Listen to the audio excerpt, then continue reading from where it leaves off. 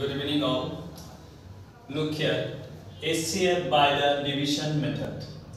In the previous videos, you watched that HCF by prime factorization method. So now, this time, HCF by the division method. We have some examples. Number 1, 935, then 1320. Number 2, 1045 and 1520.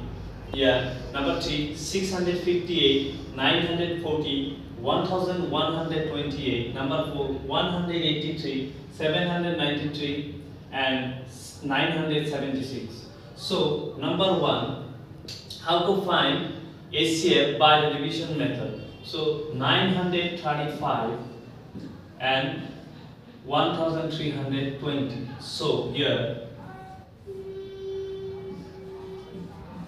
935, smaller one divisor and bigger one as a dividend. So here 935 ones are 935. So here will be 5. If we borrow 1, 10, 10 minus 5, 5. Here will remain 1. So if we borrow again 1, 11, 11 minus 3, 8. So here will be 2. So 12 minus 9, 3. So again, so this divisor will be here as a dividend, 935. So 385 and here 935. If we go 2 times, 2 5s are 10, 0, left 1, 2 8s are 16, 1, 17, left 1, 2 3s are 6, 1, 7. So here will be 5. So 13 minus 7, 6, 8 minus 7, 1. Now 385, 165, 2 times, 2 5s are 10, 0, left 1, 2 6s are 12, 1, 13, 3, left 1, 2 1s are 2, 3.